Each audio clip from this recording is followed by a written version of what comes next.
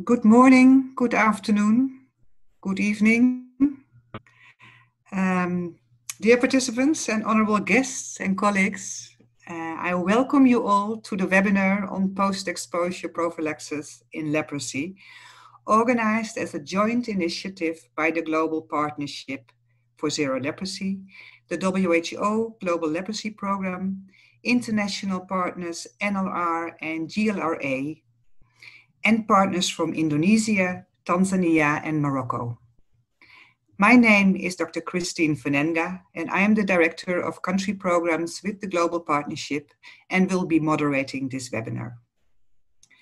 We are very excited to launch this first of a series of webinars on PEP, single-dose rifampicin for post-exposure prophylaxis for contacts of leprosy-diagnosed patients is an important measure to reduce the burden of leprosy and is part of the WHO Leprosy Strategic Plan 2016-2020. Over the past years, SDR-PEP has been piloted and successfully tried in several countries with support of Novartis and many other partners. Over the past years, various countries have embraced this policy now. This webinar is specifically for countries that want to start introducing SDR for PEP in their national leprosy program. Can I have the next slide, please? The purpose of this webinar is to present and discuss the key factors in the stages of preparation setup, implementation, monitoring and evaluation of single-dose rifampicin for post-exposure prophylaxis. Now, this webinar will be recorded such that other colleagues who are not able to attend today can access the presentation on the Global Partnership's website. And maybe you also want to go through it again at a later moment. We will simultaneously have a French translation for the French-speaking countries. Now, I don't want to talk too long because we have a full program today with 5 experts from all around the world presenting. Next slide, please. The first presentation will be on the history of the development of PEP SDR, and that will be given by Dr. Erwin Koorman from the WHO Global Leprosy Programme. The second presentation is on the PEP approaches, the different approaches which have been tried in all the different pilots, and this will be presented by Dr. Christa Kasang from the German Leprosy and Relief Association. Then we will have 3 interesting country cases. And we are extremely happy that we have been able to engage the following speakers from the Ministries of Health, who we know have a very busy schedule. The Indonesia case will be presented by Dr. Wawuruntu. He is the Director of DCPPC in Indonesia. Then the second case will be of Tanzania, presented by Dr. Kamara. He is the head of the National Leprosy and TB program in Tanzania. And the third will be presented by Dr. Saidi from Morocco. And she is presenting the situation also, what they have been doing on PEP in Morocco.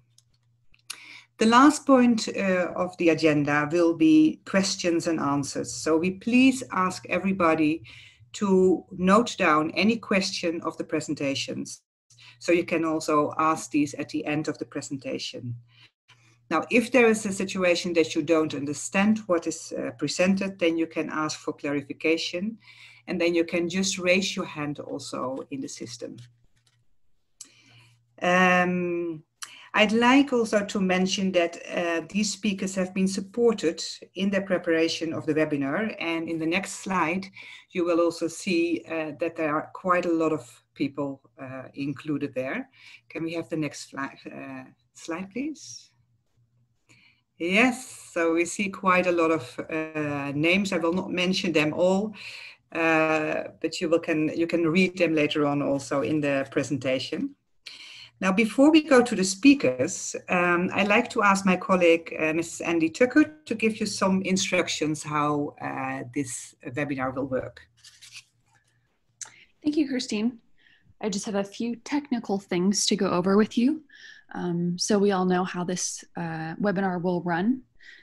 So if at any time during the course of the webinar you have a problem, a technical difficulty, then feel free to send myself or send Christine a message using the chat. You can send a message directly to us and we'll help you remedy whatever the problem is. As Christine mentioned, we do have simultaneous French translation happening during this webinar. So if you'd like to hear the webinar in French, then you'll go to the interpretation bubble, which should be in the lower right-hand corner of your screen. That will scroll up and you can select French. If you don't want to hear the webinar in French, if you'd like to hear it in the presentation language, which is English, you don't need to turn on the interpretation function. But if you would like to hear it in French, you can select that language now. And finally, at the conclusion of this webinar, we'll have a question and answer session. So during this time, I will unmute all the participants in the webinar, and you will select the raise hand button, and then Christine will call on you when it's your turn to pose your question. Thank you. Thank you very much, Andy. Then I would like to go further with the first presenter, and that will be Dr. Urban Corman, telling something about the history of the development of PEP SDR. Dr. Corman. Thank you, Christine and colleagues from across the world. Good afternoon for me, but maybe good morning for you. I hope you can hear me. I'm going to give you a brief introduction on how did chemoprophylaxis actually start. How do I move to the next slide? Okay. Next slide. So we know all that leprosy is an old disease known to mankind, maybe the oldest disease. So I can quickly go over this and go to the next slide. And before there was treatment, or before there was a vaccine, that is not the only way of managing leprosy was isolation. Isolation of the individual, of the family, of the community, sending the person away, and also sterilization, and there were also travel bans. Actually, it sounds quite familiar with the COVID-19 situation today, which is based on the same principles. There is no treatment, there is no prevention for COVID-19, so what can we do? Isolation. We have another word, we call it quarantine, and we call it social distancing, and there are also travel bans in place, but the principles are the same as what for leprosy before there was any treatment available. Next slide. So the early treatment, I can jump over the Middle Ages because we can't call it even treatment. It was more of the traditional methods was probably doing away with leprosy, but also doing away with the leprosy patient completely. But in the 19th century, there was from the traditional medicine used in particularly in Asia, there was known effects, positive effects of cholmogra, an oil that was used and that had some effect for positive effect to treat leprosy. And I think I would like to bring some credit to the lady pictured in this slide, which is Alice Ball, because she had actually refined that method. She never got the credit, and we talk now about Black Lives Matter, and the reason why she did not get the credit for her refining of methods at that time was exactly her race. It was only recently that she was rehabilitated because the credit was all taken by her supervisors at that time. But till the 40s, the Ball method was actually the use for managing leprosy. Next slide. So then we come to the so-called modern times, and they start, okay, when the cause of leprosy was discovered. It was established in 1873 by Dr. Hansen, and therefore we call it also Hansen disease. That leprosy was caused by a bacillus called Mycobacterium leprae. And if you see 1873, and then the first treatment with antibiotics was 1940. So there was still a gap of 50 years between the discovery of the cause of leprosy and actually then the first treatment. And sulfones, bromine and dapsone, could treat leprosy. Dapsone was used as monotherapy for many, many years, but it led also to the basis of starting control programs. So for the first time in history, it was thought that by introducing modern treatment or antibiotic treatment, leprosy could come under control and do away with isolation, etc. Unfortunately, as with all antibiotics, what happens is if a single antibiotic is used, it sooner or later leads to resistance, and resistance was already quickly recognized. Only 10 years after introducing dapsone, resistance was recognized, and by the 70s, 50% of the cases actually led to treatment failure. So that was basically the end of leprosy control program with such high failure rates. So fortunately, in the 80s, MDT was then recognized or discovered as a way to mitigate or to prevent the development of resistance. And MDT allowed also to shorten the treatment from lifelong to time-limited periods, so we could declare a patient cured. Next slide. So this led then to reinvigorating leprosy control programs around the world. And when MDT was initiated in the 80s, there was about more than 5 million patients on treatment. With MDT, this was brought down to less than 500,000. So there was a 95% reduction of what we call the prevalence, defined as a number of patients on treatment with MDT, thanks to the MDT. So that was the major. MDT was a game changer to reduce the burden of people on treatment, that the burden that was put on health centers to take care of leprosy patients. Next slide.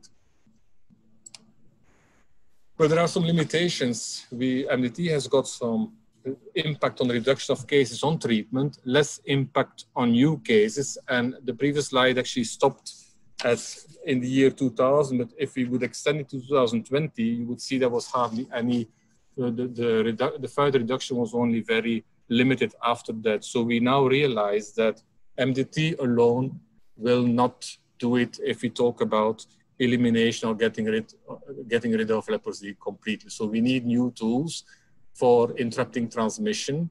And some of the new tools are chemoprophylaxis and also immunoprophylaxis, which mean vaccines, which is all under development, and no tangible results with regard to vaccines are there at the moment. Next. Chemoprophylaxis. Well, I have to admit out of ignorance, I thought this was something new, but apparently it starts already in the 60s, that dapsone was given to healthy school children as a way of preventing leprosy. And also in the 70s, studies were undertaken in India, in the general population or in specific subcategories of population, but it showed a significant reduction in new leprosy cases. There were other chemoprophylactic agents used, acidapsone, again with 50% reduction. And in the second half of the 80s in French Polynesia, single dose rifampicin was used. The 10 years follow-up showed also a significant reduction. Next slide. In the 90s, we had ROM. ROM stands for rifampicin ofloxacin monocycline. This was given to adult population and rifampicin to children in the Pacific Islands, to the entire population. Entire population, of course, is never 100%, so the coverage was around 70%. This was given twice, and it led also to a significant reduction, but then it stopped and it was no longer, it was not repeated and so on. After some years, the number of new cases continued then to increase again after the initial reduction.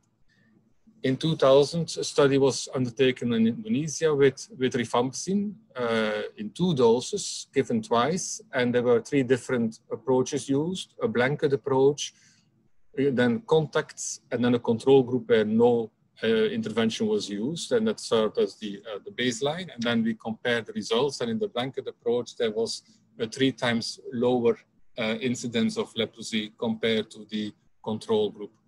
The most convincing actually was the study undertaken in Bangladesh, the COLAB study, which showed a 57% reduction in new cases. And I like to show the graph on the right side of this slide. You can see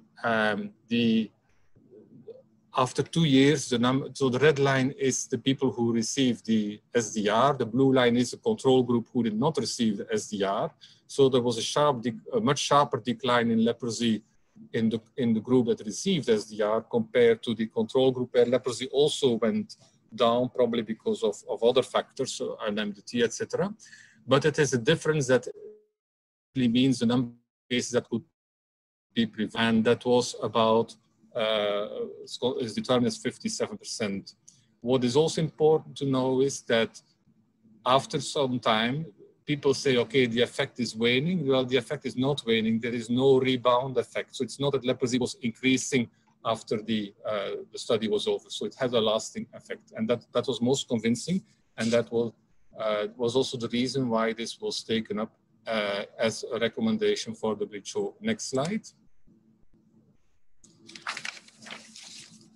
So there are more studies done. So we had, I think, yeah. So the previous slides was all dealing with efficacy on what is the value of SDR in a study context. Now we go to the feasibility. What is the effectiveness of SDR in routine situations? Is it feasible? Is it not feasible? Will there be effect outside the protected environment of a study or of a well-controlled area, and when we apply it in a regular situation? So there were studies again undertaken in Bangladesh in the same area where the efficacy study was undertaken, and it showed that among household contacts that it was very effective, that it was socially acceptable. And for other categories of contacts, that it was also feasible, particularly if it's used as a blanket approach. Same conclusion was made in Indonesia. If it is undertaken as a blanket approach in the island of Selaru, which is a small island with a high burden of leprosy, it is certainly feasible. And the largest study, multi-country study on feasibility of SDR was undertaken. It's called the LPEP study, undertaken in the countries mentioned on the slide, which had a high coverage of the contacts of all the index cases. The conclusion was that it is very much feasible as a routine program component, but it builds on contact tracing. So programs that have contact tracing in place, it's a little add-on to add on also SDR. If no contact tracing in place, well, then of course a lot of efforts have to be done to build capacity and undertake contact tracing. It is well accepted by index patients, by contacts, and by the health workforce, especially when the proper counseling is done and information is provided. And we also have seen that it was a major reinvigoration, not only of this component of leprosy control, but also of other components, because something new was added to the program. It made people enthusiastic. It created, again, some interest in leprosy, and that has helped to strengthen the overall leprosy program much beyond the component of SDR only. Next slide. So in 2018, we have come up with guidelines for the diagnosis, treatment, and prevention of leprosy. So as part of prevention, the guidelines say that SDR may be used as a preventive treatment for contacts of leprosy patients after excluding leprosy and tuberculosis disease, because then they need a full treatment, not a single dose treatment. And there are some other contraindications mentioned in detail in the guidelines. Of course, it builds on, as I mentioned earlier, on contact management, and we need to the consent of the index case to disclose his or her disease. So that requires a bit of counseling, but if after the counseling and so the index case refused to disclose her status, okay, then we have to respect the choice and then we will not insist further. Next slide. Where are we now? We are in the process of developing some technical guides on the recommendation is there, but on how to implement this. So this will be brought out as a joint document by WHO and GPZL. It will cover two key components. One is the contact tracing, one is chemoprophylaxis, because there is a lot of overlap between the two. It will be a practical guide on the how, what is required to implement these components. And what it will include is on the consent taking in order to maximize the coverage of contact tracing as well as SDR. How do we do contact tracing? How do we do the screening? Also about the drug management, because we need to obtain the drugs for prophylaxis. Monitoring of side effects, recording and reporting, and other things required to make it a programmatic component. Next slide. So the NTD roadmap for 2021 2030 also includes, well, what constitutes the leprosy burden. Till now, it was narrowly defined as patients in need of treatment. We can also add persons who have disabilities, but then when we talk about chemoprophylaxis, then we talk about healthy populations. In most situations, we are not going to target entire country populations. That is not feasible, that is not cost effective. So we will determine populations at risk or at higher risk who could most benefit or where we could have most impact by giving preventive chemotherapy. And so that is done basically the contacts, the family contacts, maybe the social contacts, and in certain situations also blanket approach. BCG is the only vaccine which is currently recommended to be given as a preventive measure as part of the EPI program. Next slide. So this is some projections. So the blue line is the reported case detection, so till 2017. And if we do the business as usual, we would have a further reduction. And by 2030, we could think about 25%, 30% reduction of leprosy. Our aim is to go for a 70% reduction, which is the orange line, by 2030. And in order to do that, we cannot do business as usual. We'll need new interventions, and chemoprophylaxis will be one of them. Next slide. And we're also developing the post-2020 Global Leprosy Strategy. It's still under development. It will be in line with the NTD roadmap because leprosy is identified as one of the NTDs, but it will be a standalone document. It will have, as the current roadmap, strategic pillars, and one of them will be the preventive chemotherapy. So it will be elevated to a full pillar. The decision was taken on the advice of our technical advisory group also because that is something new we can offer to programs which has not been done on a routine basis. And therefore, if you want to have it taking off in countries on a large scale, it needs to be really shown as very important. Therefore, it is given, it is elevated to a full-fledged pillar. Next slide. Okay, that's all. Thank you very much. Yeah. Thank you very much, Dr. Corman, for this very clear presentation on the history. I'm sure that several of the participants will have questions about this maybe, so please note them down so we can also discuss these at the end of all the presentations. So can I then now ask Dr. Krista Kasang to give the next presentation on the PEP approaches. Yeah, thank you very much. Welcome, everybody. I'm very happy to show you some more practical aspects in the next 10 slides. We have heard from Dr. Corman already that there is a new tool, post-exposure prophylaxis SDR, which is very promising to help us to reduce the new cases. But how can we roll out them practically? It is always a problem how really to start with field work. And I would like to start with you with a set of slides which are focused on index patient approaches. Next slide, please. So when you find the index case in your country, the index case is a patient which is just confirmed to have leprosy. With all contact tracing activities, of course, first of all, we ask the patient if he gives the permission to screen the contacts.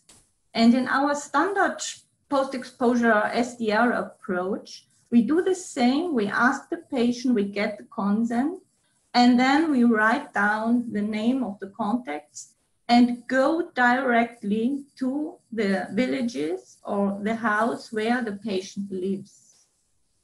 So it's a household contact screening which should follow, of course, also only when the households consent that they want to be screened. Whom do we screen? We screen everybody. also the babies and the small children. And who is screening? This depends on the country approaches. Sometimes you have voluntary healthcare workers, special trained people, or even doctors who are available to go in houses and screen the direct contacts. In our standard approach, we have a definition of household, which is people living under the same roof or using the same kitchen. And then normally we reach between 5 to 7 contacts. After screening, of course, we will refer the ones who are suspected to have leprosy. And for the others, we check for the inclusion criteria or eligibility criteria for chemoprophylaxis.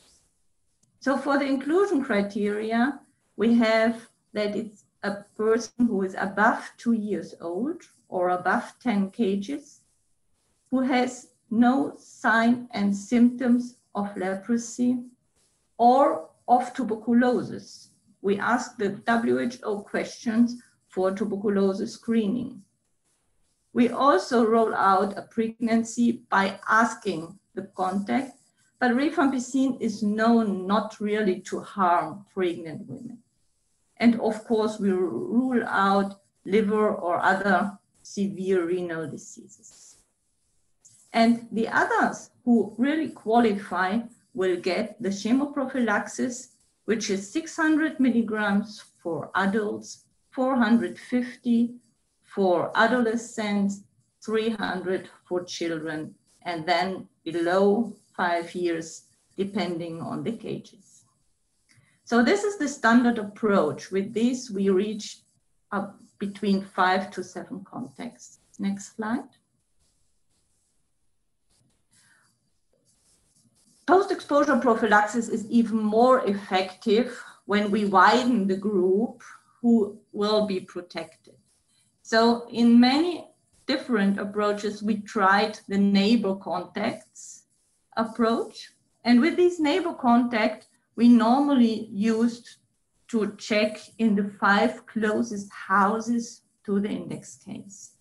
With this, in the mean, we reached between 20 and 30 contacts. There is an extended neighbor approach also asking for the next 10 houses, which was also tested in the SDR-PEP study. Next slide. The two first approaches were depending on the direct neighbors by looking at the houses. What we also do sometimes is we have a geographically definition. The geographically definition shows us that there is a circle of 100 meters around the house where the people are at highest risk. So with that approach, we can really draw some circles around the house of the index, 100 meters, and include all the people in this geographically defined area. Next slide. Another definition of contacts is also the social contact definition. The social contact means the number of hours a person has spent with the index case. So when it's above 20 hours a week with the index case, it would be good to screen the social contacts. But this approach is a little bit tricky because this is not only focused on a geographical area. Sometimes you have school places or workplaces and you have to go somewhere else, not where the index case is living. So you really need to discuss in your country if this approach is feasible. And also you have to take into account not to raise stigma by discussing the issue in schools and workplaces. Next slide.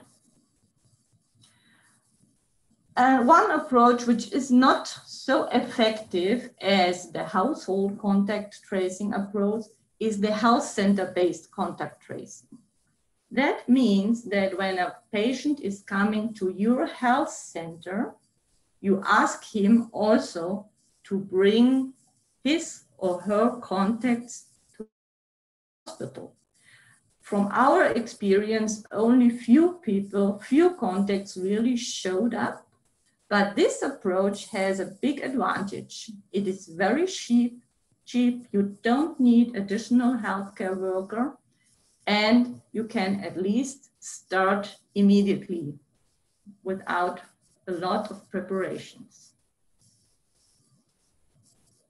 All these approaches which I showed you now were approaches which were focused on the index case and his contacts.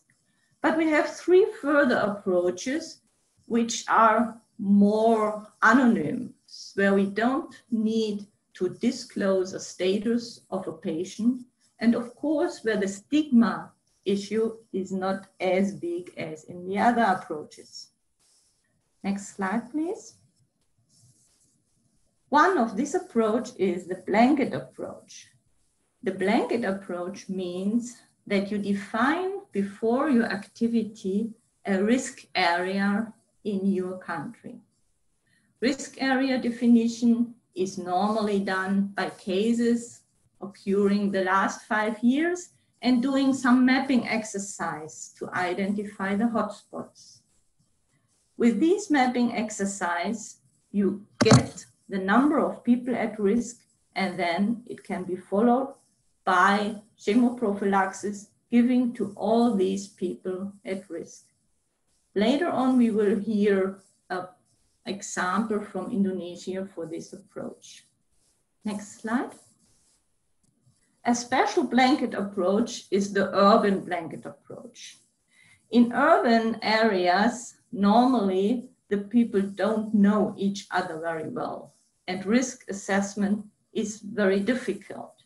But this is also very effective when you do urban approaches to include the neighbors in the houses, and especially when they use, for example, same places to sit or kitchens. The last approach, next slide, I would like to bring you in mind is the skin camp blanket approach. A skin camp has a huge advantage because when you ask people to come for a skin camp, you don't need to mention the word leprosy, which of course in stigma situation is very helpful. You ask people to come in risk areas for a skin camp and screen, and then you can provide chemoprophylaxis to these who are not at risk to have leprosy. Next slide. In the SDR-PEP study, we tested different approaches in different countries. And I have put you together some measures and definitions from the different countries.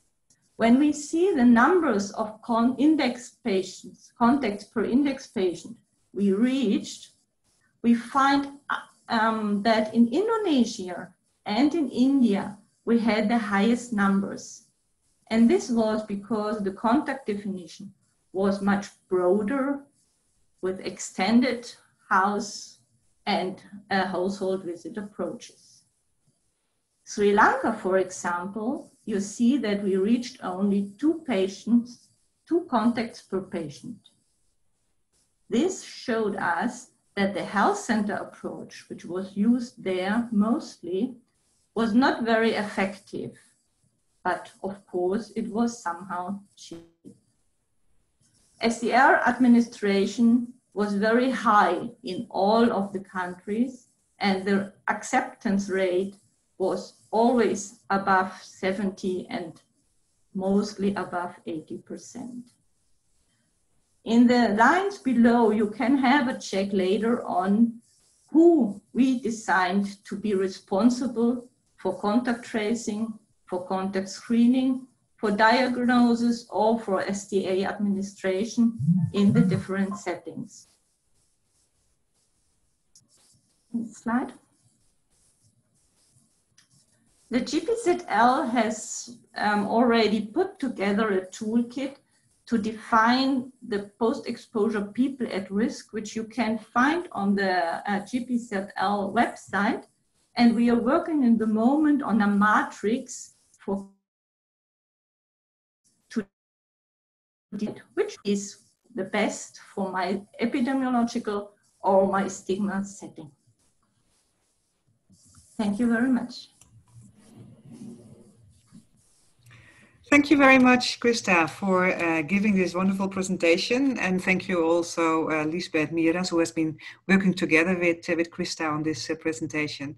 I think it gives you a good taste of what the possibilities are. And of course, I mean, each of the contexts will require to ask a lot of questions and to also determine what kind of approach is the best.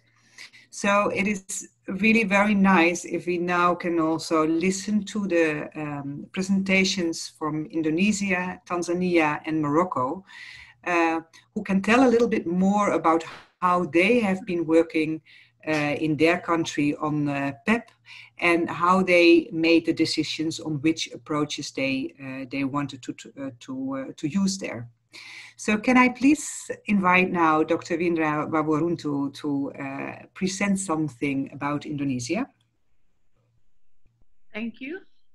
Good afternoon, ladies and gentlemen. It's a pleasure to be a part of this lovely meeting. The first, let me introduce myself. I am Dr. Windra Waworuntu, Director of Communicable Disease Prevention and Control, Indonesia, Ministry of Health. You may call me Bu Windra. This afternoon, I'm going to talk about SDR-PEP blanket approach Indonesia experience. Next slide. Next. I would like to present the presentation following this my outline. Next slide. This slide show the leprosy situation in Indonesia 2019. The number of new cases reached 70,026 with 907 registered case.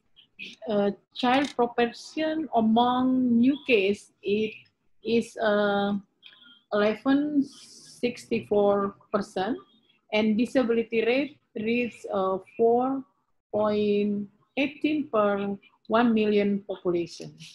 This slide also shows trend of case detection rate and prevalence rate, leprosy since 2011 to 2019. Next slide. This is elimination of leprosy can be achieved not only with the use of MDT. Yes. Effort need to be made as an innovation aimed to reduce incidence of leprosy. By reducing leprosy transmission, leprosy post-exposure prophylaxis is considered as the way to decrease the incidence of leprosy. The several reasons can be explained in this context. One, the transmission of this disease still going on. Third, there is no vaccine available. There is no adequate tool for early diagnosis. There is transmission before clinical signs appear. Many remote areas with highly leprosy endemicity. Next slide. The methods. There are two methods of SDR-PEP approach. First, contact approach. This method trends to standard as routine contact tracing. We are also doing self-family screening with the participation of healthcare at all community.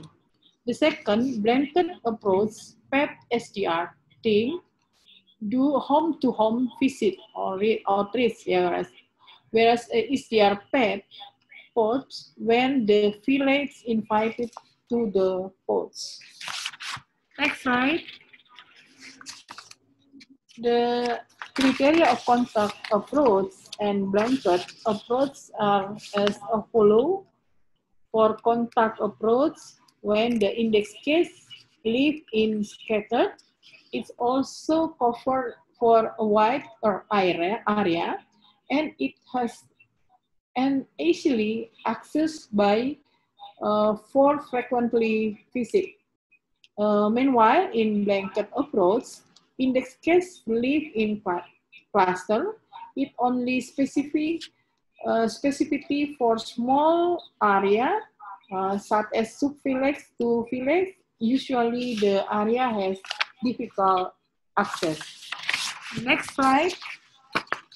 It is in this opportunity, I would like to show you about pilot SDR-PEP in Lingat village. Please see this map.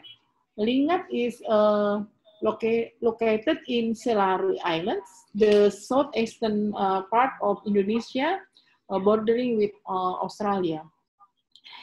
It takes 3-4 hours by speedboat from the capital city of the district to get there during calm season on October-December. Total population 2014 is 20,065. Then the main income to steward and fishermen and palm wine. PEP blanket approach was conducted in Lingat village in November 2014 and November 2015 for the rest population. Next slide. This is the first time we conduct PEP blanket approach. At the time we selected this village because we suspected the village is high endemicity leprosy. Leprosy program was not implemented well. That is why there is no leprosy data at the time.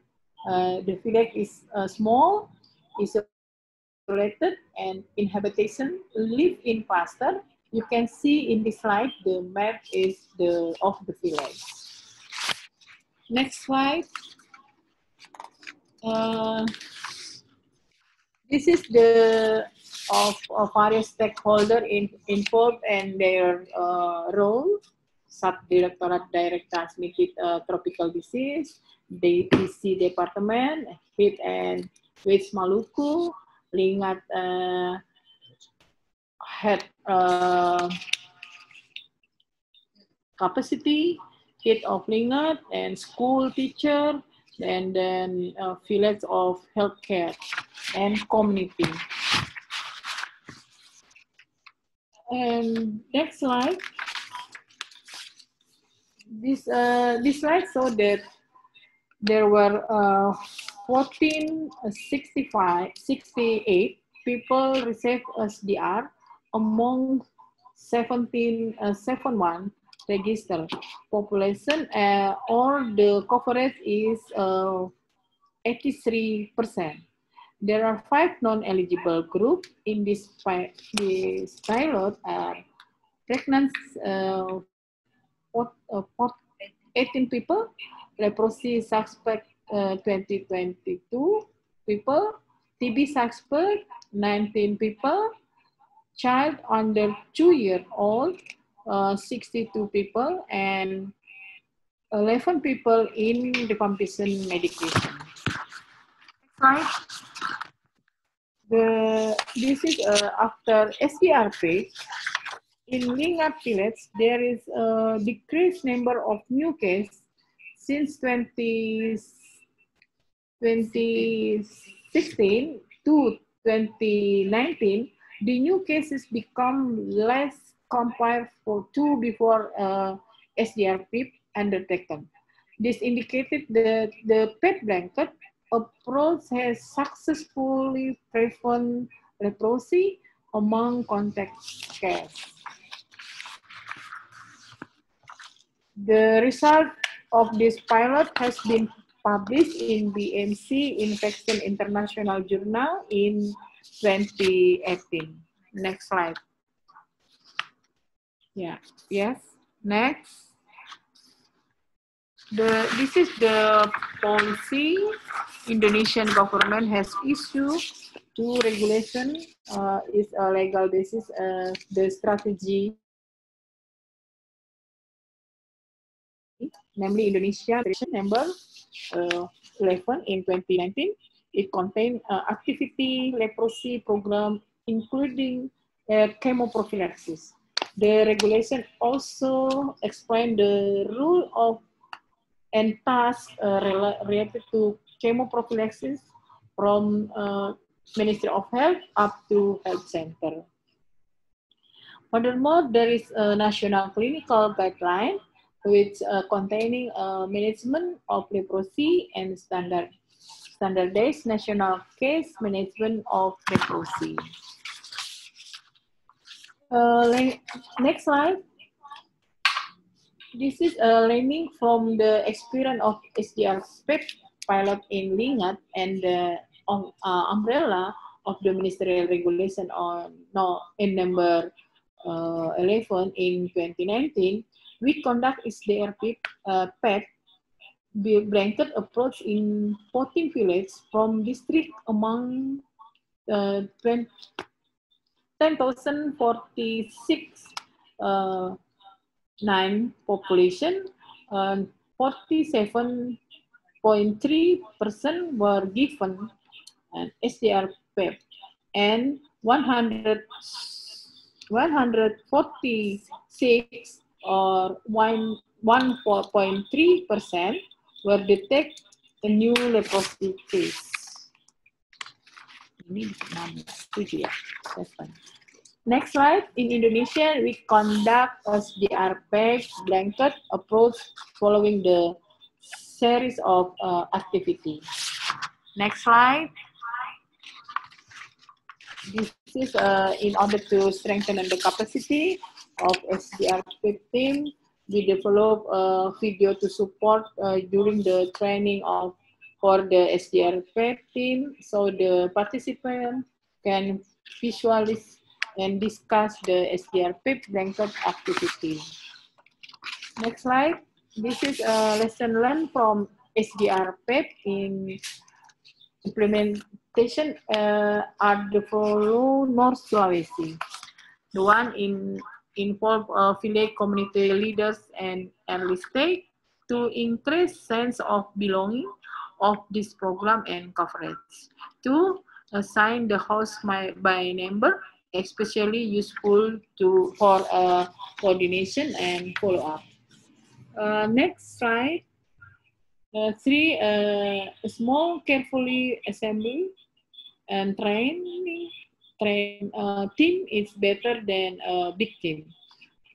For the use of health education, material is important to support this intervention.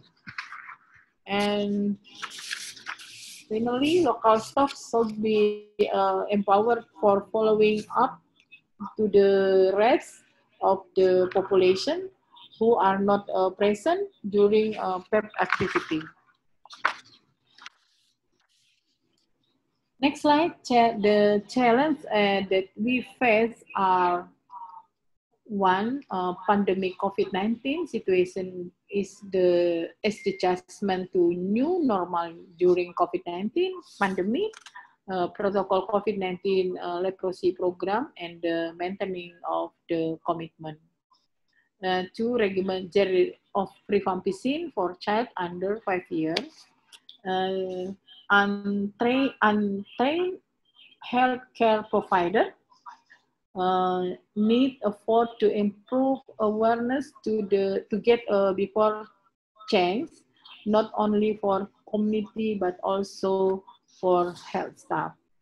And finally, follow up after implementation. Next slide. This is conclude my presentation by summarizing the following point. it is feasible to conduct SDR-PEP blanket approach in high endemic remote area. Additionally, to have a good SDR-PEP, we have to be good commitment from decision make and leprosy team, human resource and budget, and tentu it is the assured attention. B, because inequality of recording and reporting, including documentation, community health education, screening, diagnosis, adequate quantify of rifampicin. Because coverage of SDR in target population or target contact and sustainable of this program. Thank you. Thank you so much. Thank you so much for your presentation, Dr. Waworuntu. It was a very good presentation on the blanket approach, and I think it's also an excellent example for other countries to hear how you have approached this and what kind of results you found, and also the challenges. So I hope also that we will get some questions also from the audience later on. So let's go to the next presentation from Tanzania, which is also a joint presentation which will be presented by Dr. Kamara from the Ministry of Health. But as you can see from the first slide, it's really a joint presentation also from the NGO sector and the Ministry of Health. So please go ahead, Dr. Kamara.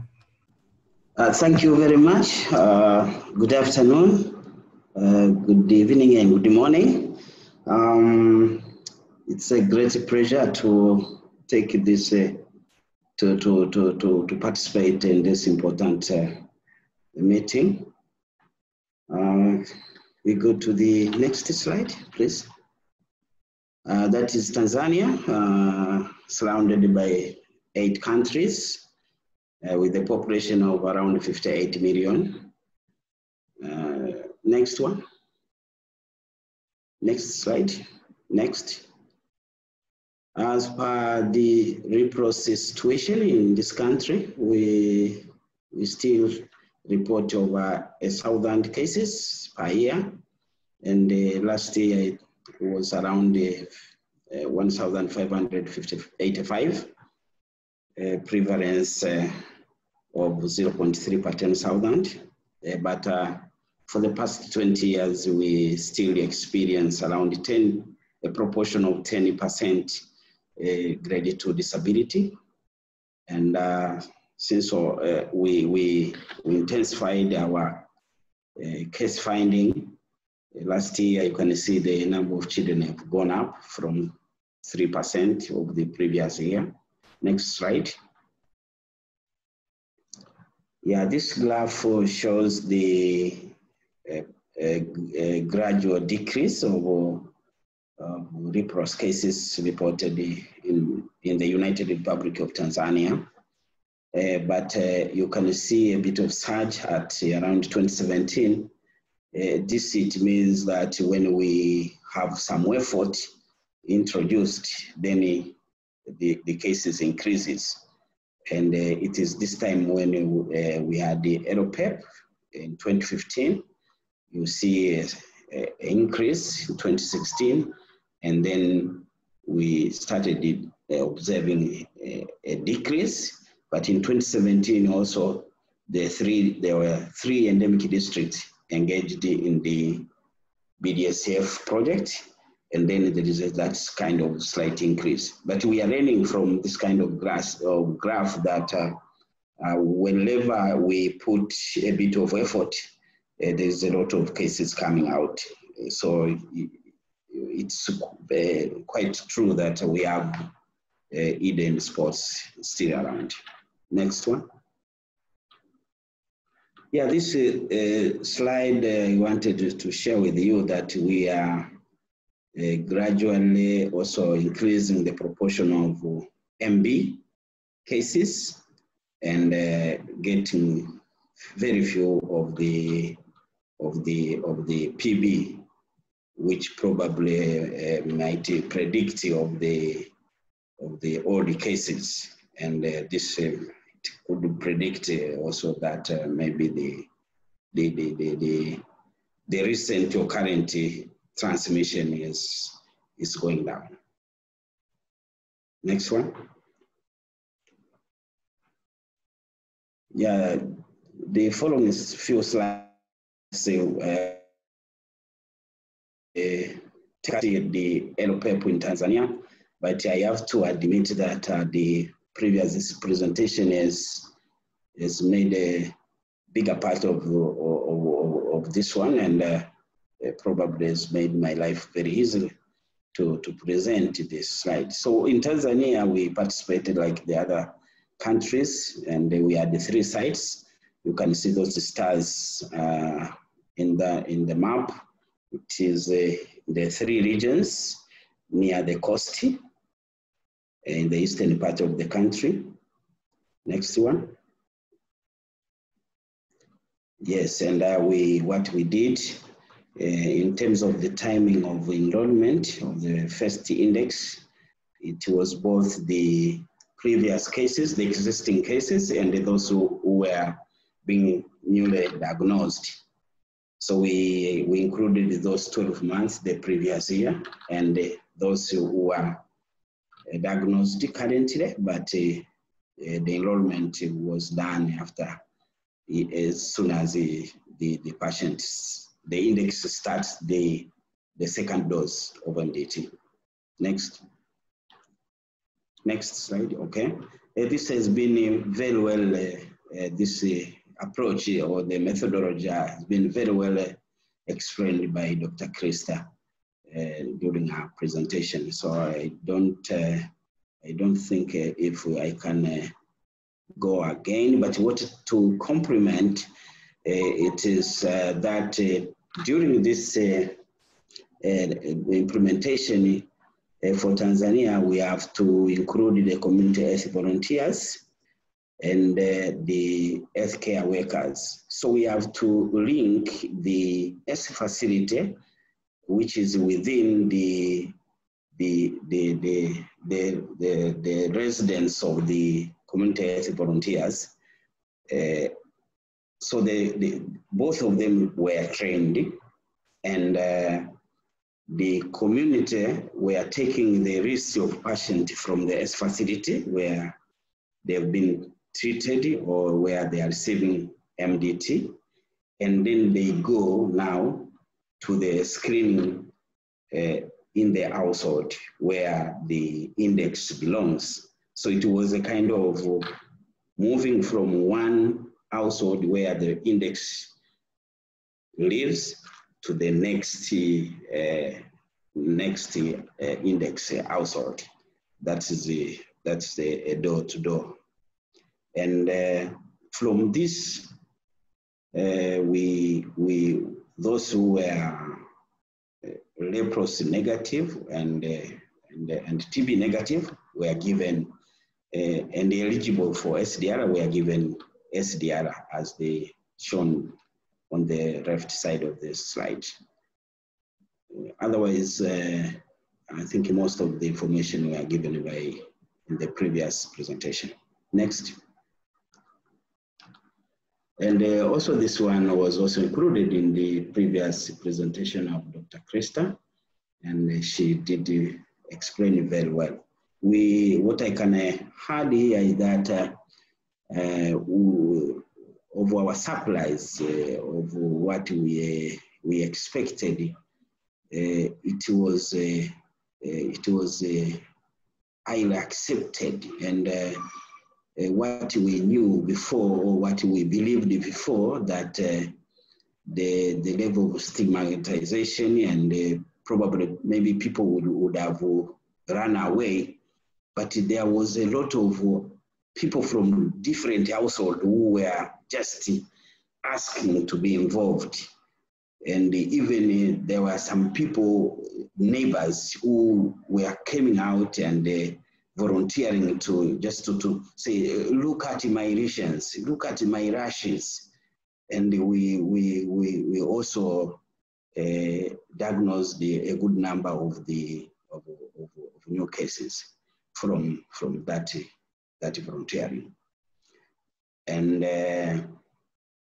in terms of refusal, there was very, very, very, very few.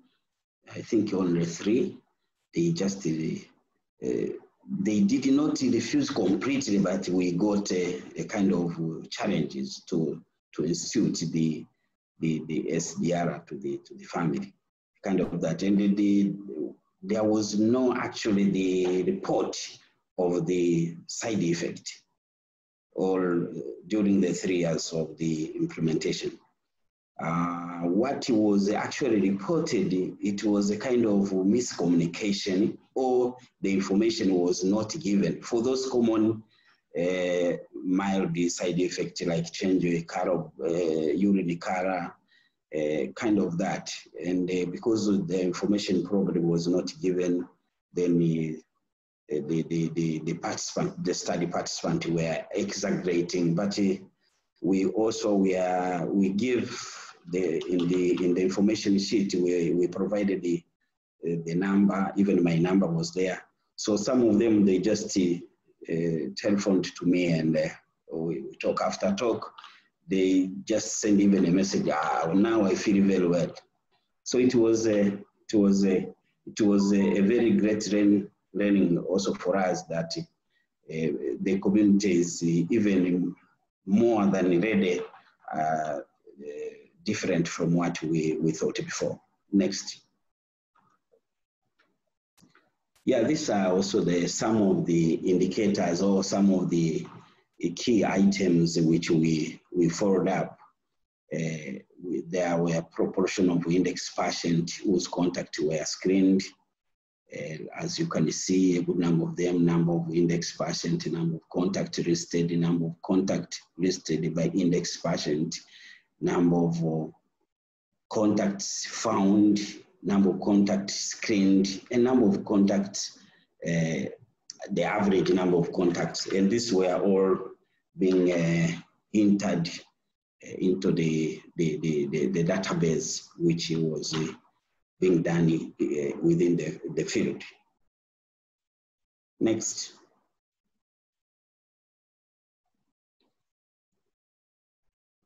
Now, let we have a bit talk on the scale-up plan and what has actually happened.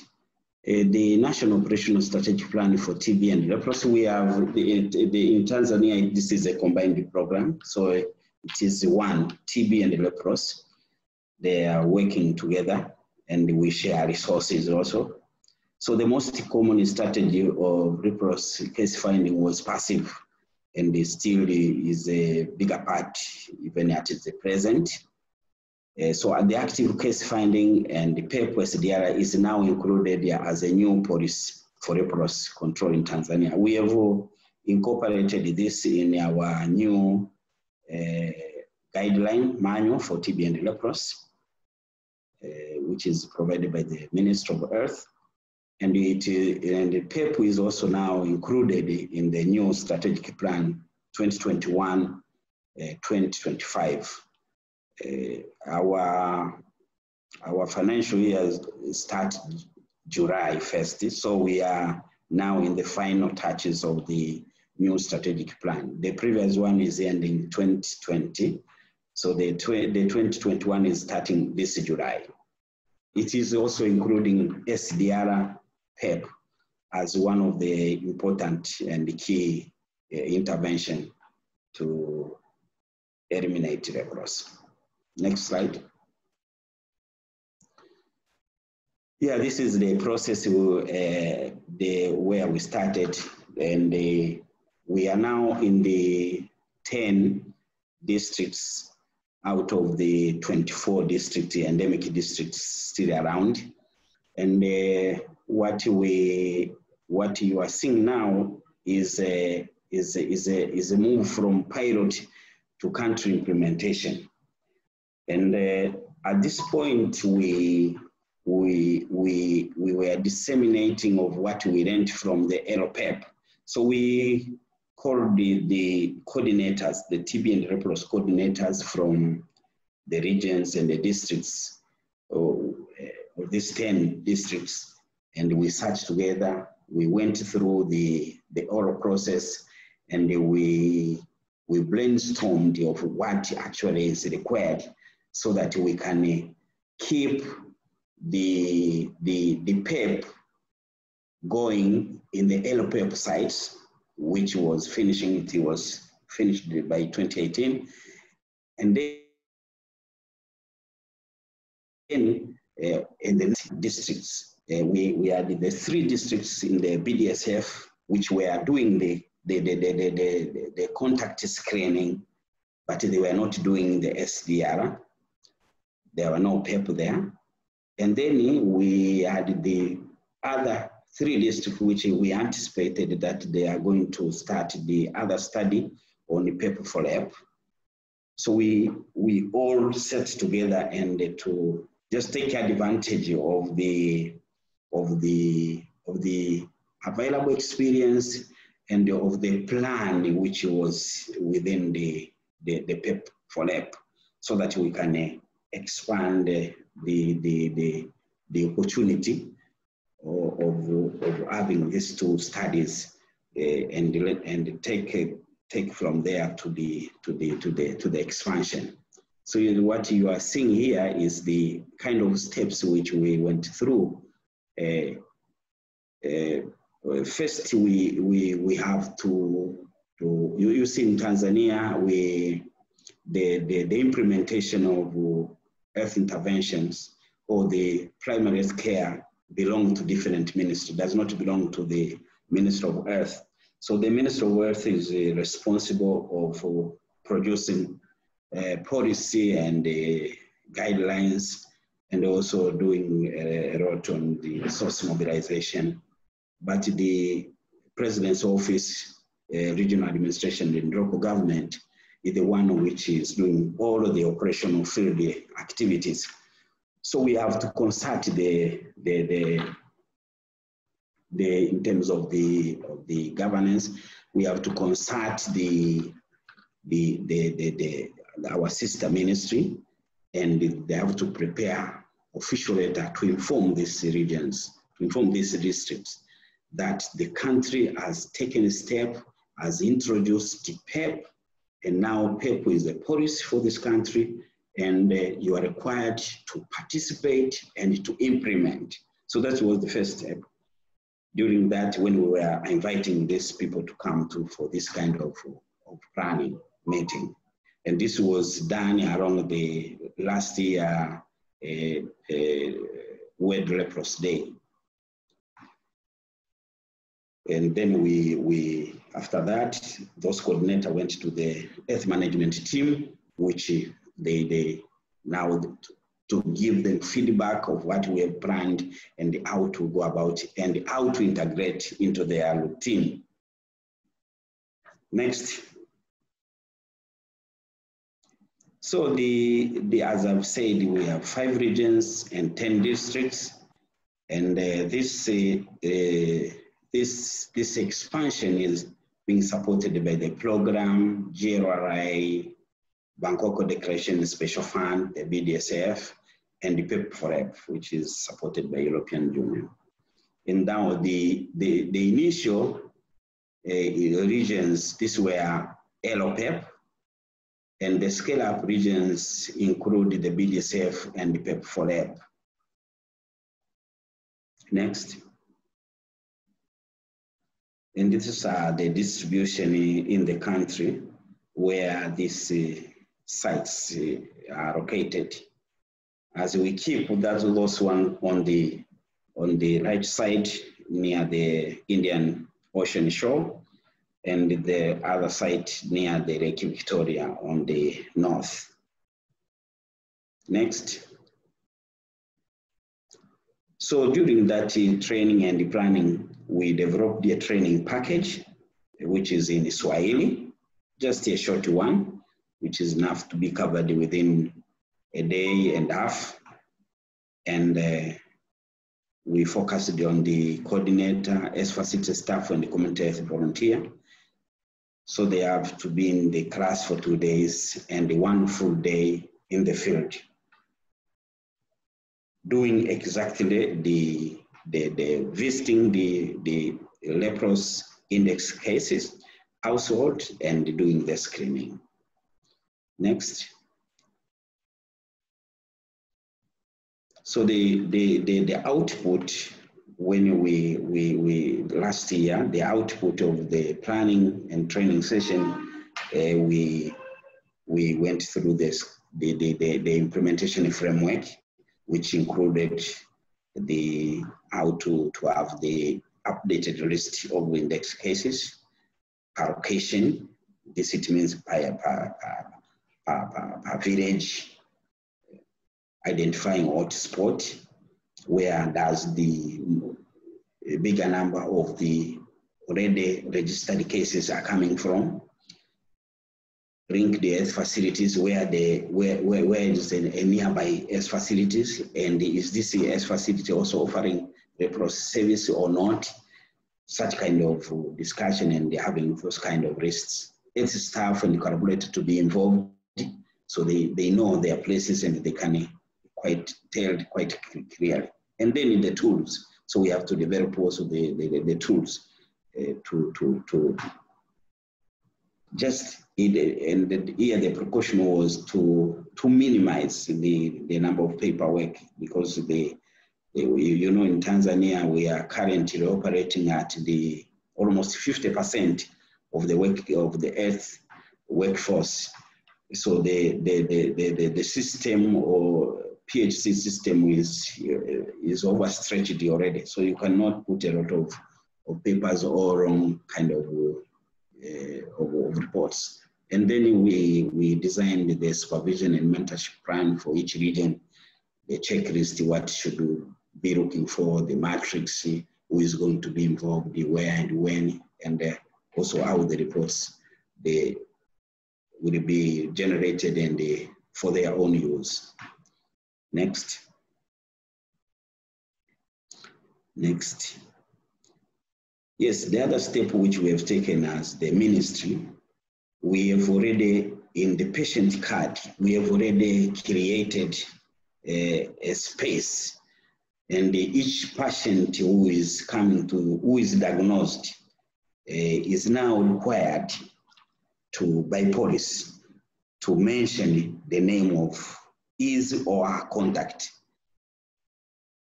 living in the household or whom he or she spent most of his time with.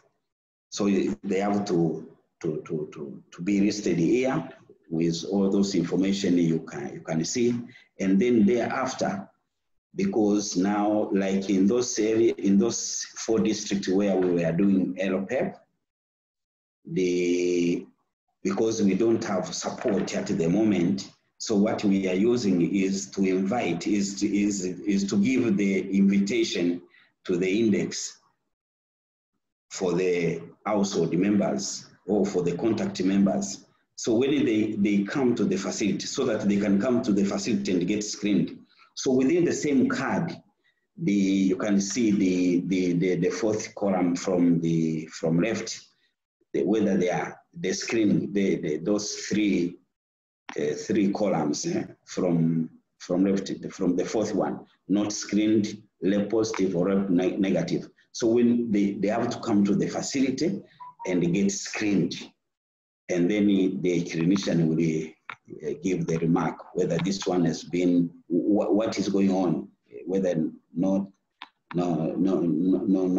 come to the facility, or when it came and has been given, let's say, SDR. So this is being used countrywide, this form, for all patients, as our intention is to have this PEP all over the country. So we have already incorporated the requirement for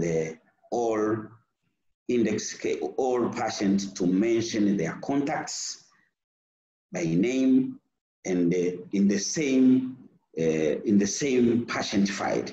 is being kept there, and the follow-up for the screening when they're invited to the facility has been recorded in the same patient card. Next. So that is one of the tool.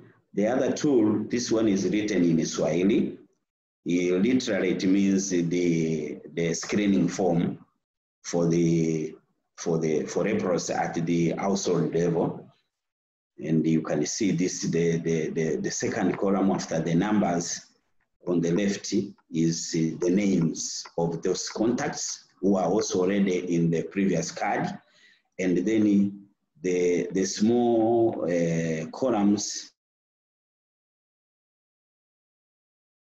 after the name, the criteria and the symptoms which they are found, and including also the BCG scar, whether it is seen or not. And then the last three columns, they are indicating whether this one, because this is done by the community, when it is done by the community at the household, whether this one is suspected of leprosy or not, and is required to come to the facility for further examination and kind of that. Next slide. I'm finishing up, Dr. Christine. And then this one is also this is the form for report by name whom contacts have been reached. Next one. And this one is the summary form of the S facility to report of the contact. So all these are already in the districts, in those 10 districts where we are expanding. And the next one. Yeah, so these are a few challenges we are seeing that they can slow or prevent us going ahead. Leprosy is completely depending on the donor funds. We are not receiving any fund from the government, and because it is already declared it's no longer a problem, a public health problem. So and even the GRI, who is still around as a partner, the funding is decreasing. And even when we receive from the others, it's just through the research. So the operational or routine is very much limited. I thank you very much.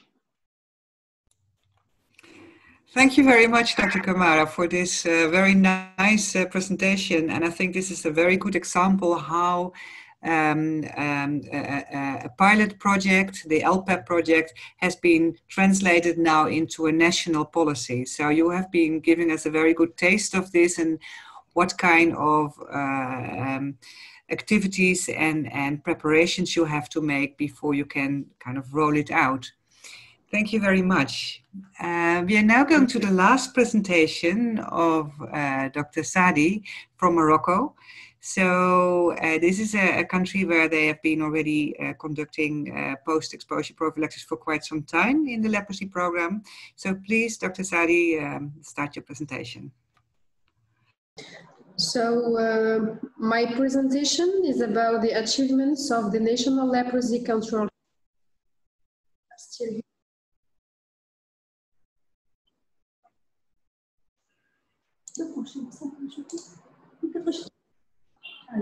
Okay. The achievements of the National Leprosy Control Programme and the Moroccan experience with single-dose rifampicin chemoprophylaxis. Next slide, please. So I will adapt this plan. After introduction, I will give you the epidemiological situation in Morocco, present the National Leprosy Control Programme, and the single-dose rifampicin chemoprophylaxis, what has been done, and the way forward. Next slide, please. So leprosy is a rare disease that still presents many challenges. In fact, the reality of leprosy in Morocco is dual.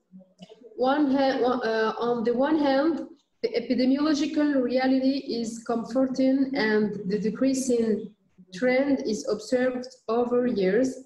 On the other hand, the social reality of the disease made of poverty, precarity, discrimination, and especially of deficiency in access to care is usually source of delayed diagnosis. Please, next slide. Here is a cartography of Morocco. We still have, so in Morocco we have 12 districts. In our country, 4 northwestern districts support more than 60% of new cases accumulated during the past decade. These 4 endemic regions are Tangier, Tétouan, Al Hoceima, with 216 cases in till 2019. Fes Meknes, 173 cases till 2019.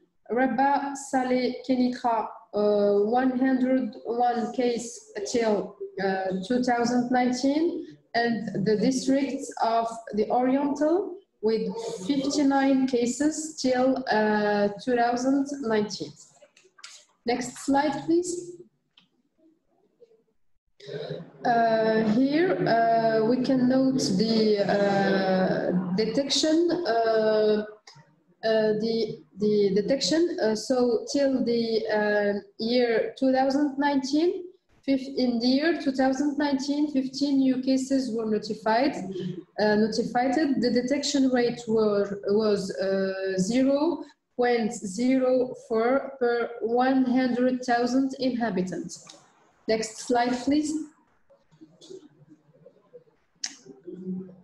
And prevalence has declined significantly after the implementation of the multi-drug therapy of Ministry of Health treatment and the decentralization of healthcare in 2006. 34 patients were under treatment at the end of 2019. In 2019, prevalence rate was 0.04 per 100,000 inhabitants. Please, next one.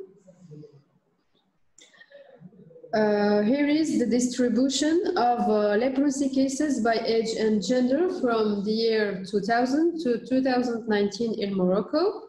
So regarding the distribution of leprosy cases by age and gender, 61% of cases registered from 2002 were male and 400 were young people aged between 16 years to 39 years.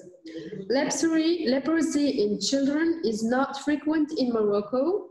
It's representing around 7% of cases. Next, please. Here is the trend of grade 2 disability rates. It has fortunately decreased since the implementation of National Leprosy Programme in 1981, and later after the decentralized healthcare in 2006. The audit of new grade 2 disability cases has started in 2011. 8 cases were notified in the last years. We can note that from 2002 to 2019, from 732 cases of leprosy, we had 431 cases, so a percentage of 58.8 did not have disability. 155 cases were grade 1 disability, 21%, and 79 cases were grade 2. It means 11.9%. Next one, please. Here is the report of grade 2 disability audits of the 8 cases detected.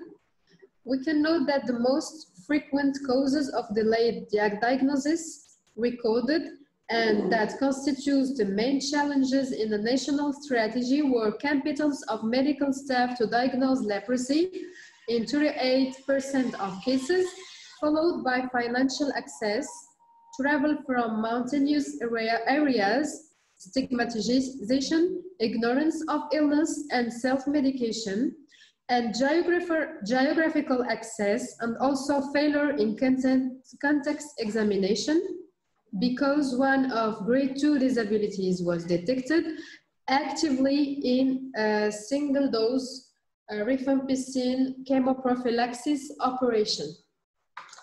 Next one, please. Now we are going to report you the Moroccan experience of single-dose rifampicin chemoprophylaxis.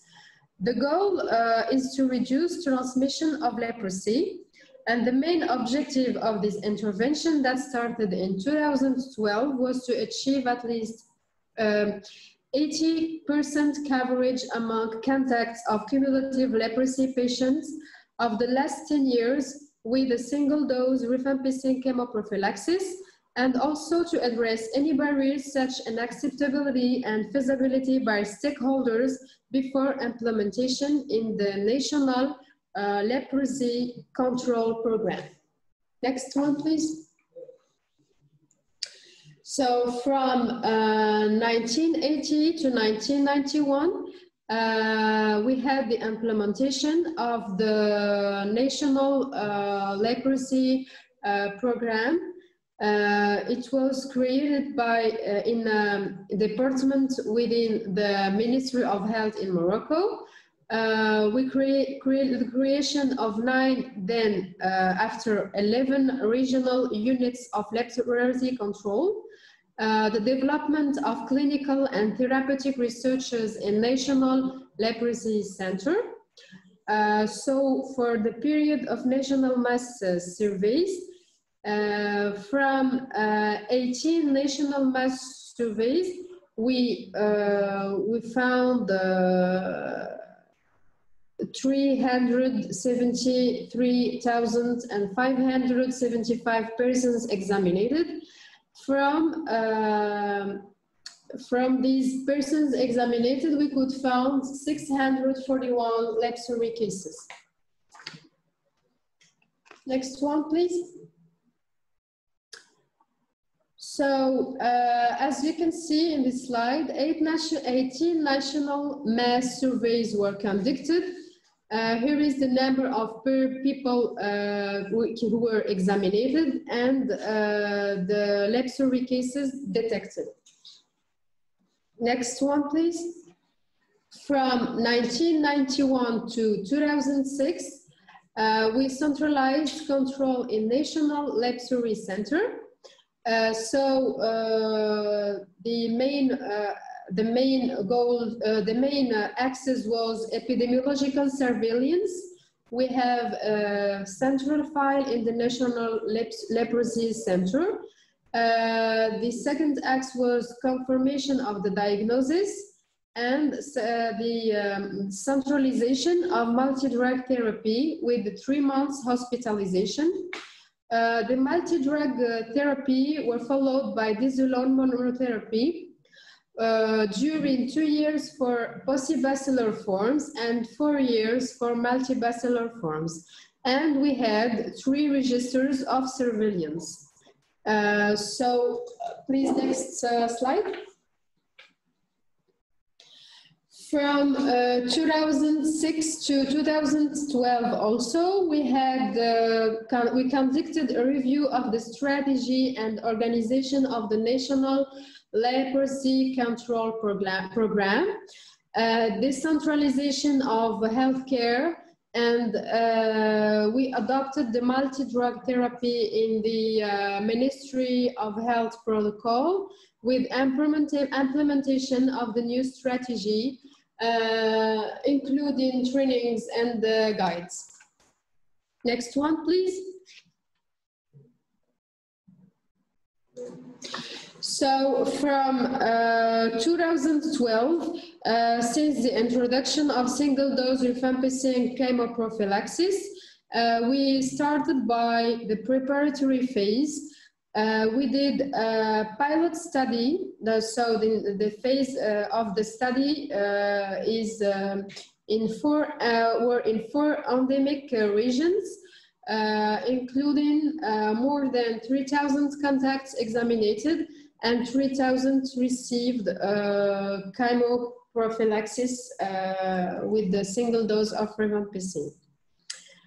We are looking forward Morocco without leprosy in 2030. Next one, please. So now we are going to report to you the Moroccan experience of single-dose rifampicin chemoprophylaxis. Next one, please. So this project has started in 2012 by a preparatory phase of the pilot study. Several meetings and training sessions were conducted in the 4 endemic districts targeted in the pilot study. Data and listing of leprosy cases and contacts from 2002 were updated. The study pilot phase were started in 2013. Pilot sites were identified in the 4 districts, and the investigations for contact examination and administration of rifampicin has started. The single-dose rifampicin chemoprophylaxis evaluation was acceptable and also feasible despite from some difficulties related to essentially leprosy cases lost to follow-up and contacts absent in investigation and geographical access, which was in many cases difficult. Next slide, please. So, thank you. National guidelines for leprosy control were then updated in 2014 by the National Committee of Leprosy Control. Single-dose rifampicin chemoprophylaxis intervention was extended to all districts of Morocco with the same objective to examine and administer rifampicin to contacts of leprosy cases detected from 2002. Next, please.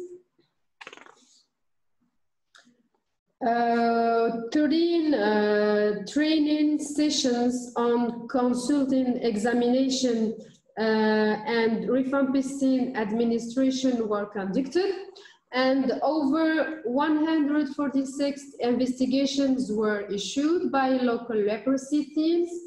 Over 4,353 contacts were examined, and over 4,030 have received rifampicin. Next slide, please. So regarding national recommendations of SDR-C, the SDR-C is indicated for contacts of leprosy cases newly detected or registered in since 2002. The targeted population, so the SDR-C is addressed systematically to household contacts aged over 5 years and possibly for neighbor contacts. Rifampicin is administered and supervised by a trainer with and confidently and respect of rifampicin counterindication. Counseling for leprosy cases and contacts is prior to examination and the rifampicin administration. Just note that in Morocco, rifampicin is administered in a single dose of 600 milligrams. Next slide, please. So regarding the achievement of the project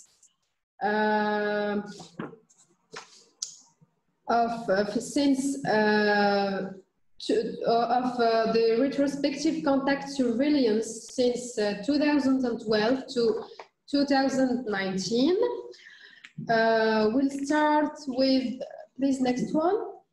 The cumulative leprosy cases. Next one, please. Thank you. So regarding cumulative leprosy cases, as shown in this graph, 80% were examined with their contacts and 20% were lost to follow-up. In the year 2019, we registered 15 new cases of leprosy, 7 contacts were examined, and 2 contacts were absent. Okay, Christine. Okay, thank you. So I will try to go faster. Regarding to cumulative contacts we examined 75%, and 17% were lost to follow-up, 8% absent in investigations. Next one, please. 66% of contacts registered and examined are from northeastern endemic districts, as said before. And next one, please, for regarding administration of rifampicin, 91% of contact examined received a single dose, 8% had counter-indication of rifampicin, 1% refused, and 1% were suspected of leprosy. So next one, please. From contacts examined, 37 were clinically suspected of leprosy, and only 7 had confirmed diagnosis. Next one, please. So just here, please note that Dr. Ibtisam and the team had published in the year 2017 an original article in the Review Plus called The Trend Analysis of Leprosy in Morocco between 2000 and 2017, Evidence on the Single Dose Rifampicin Chemoprophylaxis. So you can just note the title of the article. You could get time after to consult the full text if you want. Please, next one. Here is a we say here that just for our country, we had a review of the program in a session, in a workshop between 14th and 21 October and in last year.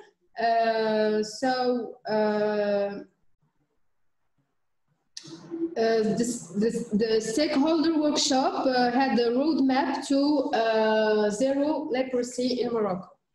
Next one, please.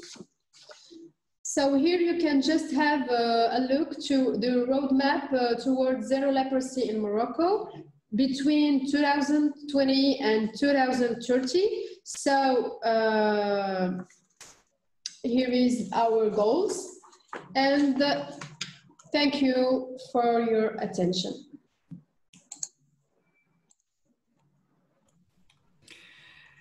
Thank you very much, Dr. Saidi. And this was a very good presentation. I think you did very well because you have just been recently placed also in this position.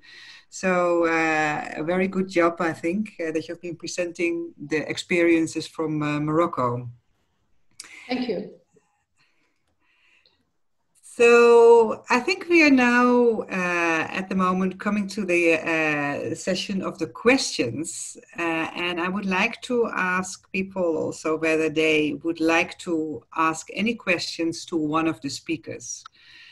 So please let me know also whether you have any questions you can let me know that you want to ask the question.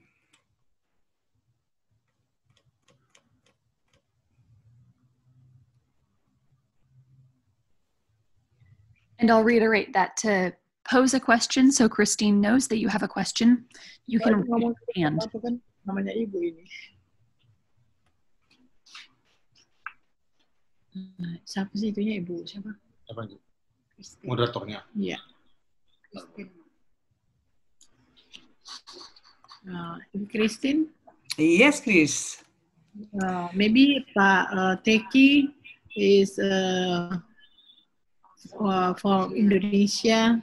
Pak Teki, can you additional maybe for my presentation, please?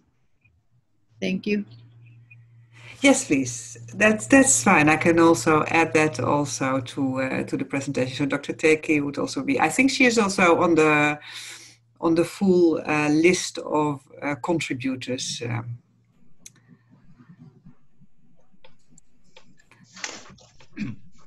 Are there any questions? Maybe Andy, could you explain once more? Maybe I see a question from Dr. Abdul Samit. Please. Let me also.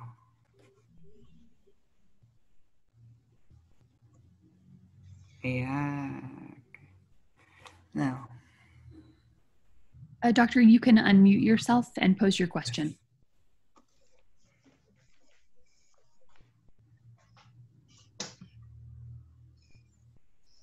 Dr. Abdul Samit, you can unmute yourself.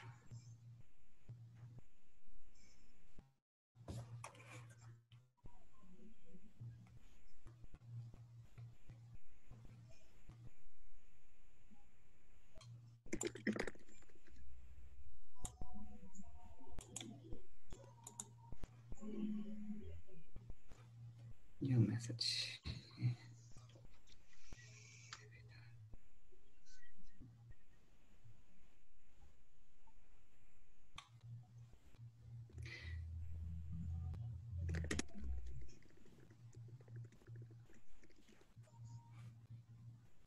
Dr.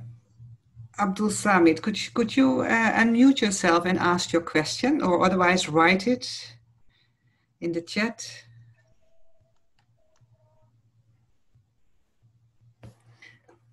And are there other people who have any questions for one of the speakers?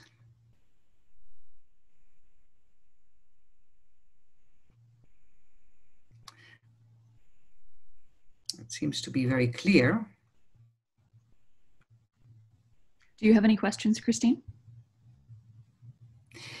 No, well, I think the presentations have been very clear also, and have been also mentioning a lot of the achievements and challenges, and these are, I think, also very interesting to hear for the different participants.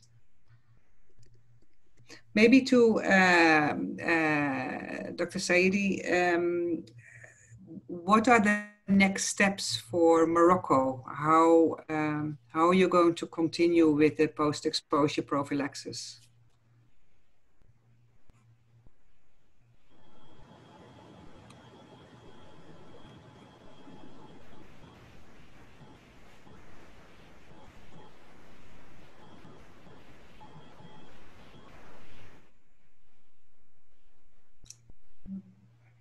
Dr. Sadi?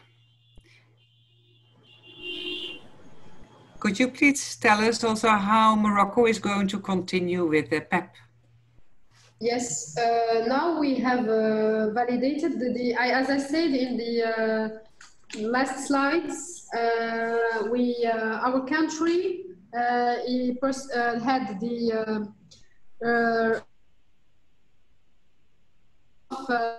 experts. So now we are still finalizing this review with the goals to have perhaps supplementary budget to face this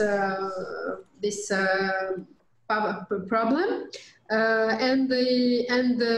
we are more purpose in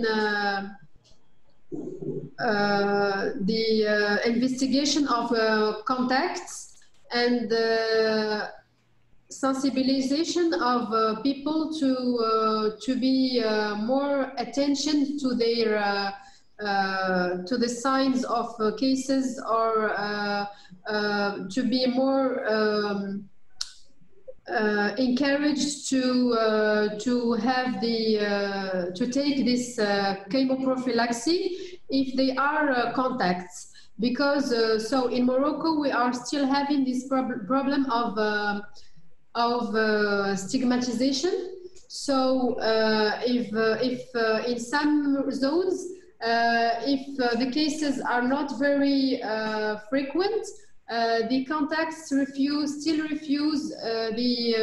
to be a part of the investigation or to get the chemoprophylaxis. So our main goals, as I said, are to have a supplementary budget and to be more complete in our contacts investigation, and to decrease the stigmatization in our community, and to cover the totality of our cases and contacts by the treatment and chemoprophylaxis. Okay. Okay, thank you very much. Well, that's clear. Dr. Abdul Samid, you are now able to ask your question. Hello. Yes, you hear me? Yes. You hear? Okay, thank you. Good afternoon again. Thank you very much. It is very clear and very well organized. Just I want to ask general question. Is it possible now to provide countries which want to introduce the PEP with rifampicin free of charge like the MDT? And is there a tendency or any of those approach of contact tracing? I mean, is there a direction of one will be maybe the best of those approach? Or how you see that? Thank you, Dr. Abdul Sami. So I understand that you have two questions. One question is the rifampicin free of charge, just like the MDT? Yes. And is there a specific approach? Maybe Dr. Corman which can be recommended here, I mean. Yeah. I understand, yeah. Dr. Corman, would you like to answer on the first question?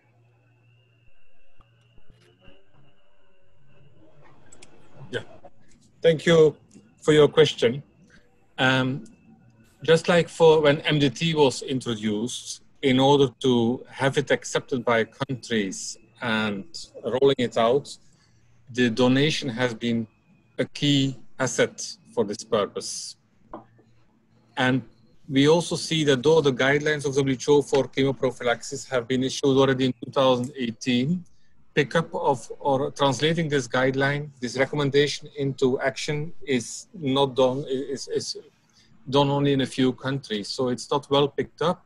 And one of the reasons could be the availability of the drug. So from the WHO side, we are negotiating with our donor if we could do a bulk procurement globally and make it available to countries in a similar way as we provide MDT.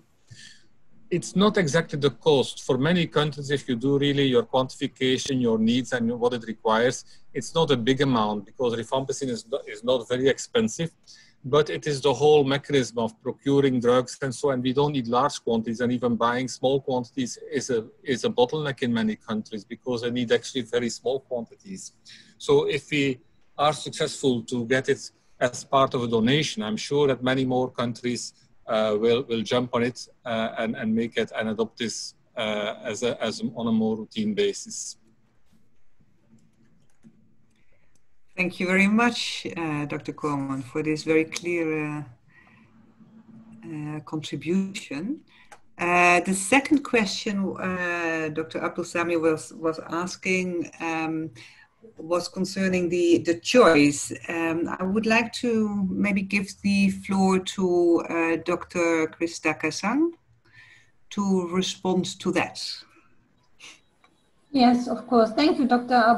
Abdulsami. I think this is a question which is always occurring in each country when they think to take up the post-exposure prophylaxis.